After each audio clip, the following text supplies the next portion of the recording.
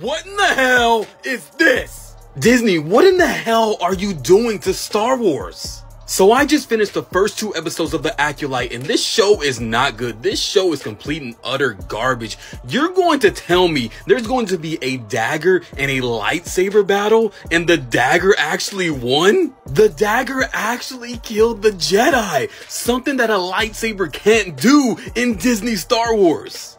And remember this guy, the one that said Anakin blew up the Death Star? Disney decided to give him the typical black haircut that we see in video games nowadays. Almost every single video game with the black character. But in this show, he did absolutely nothing.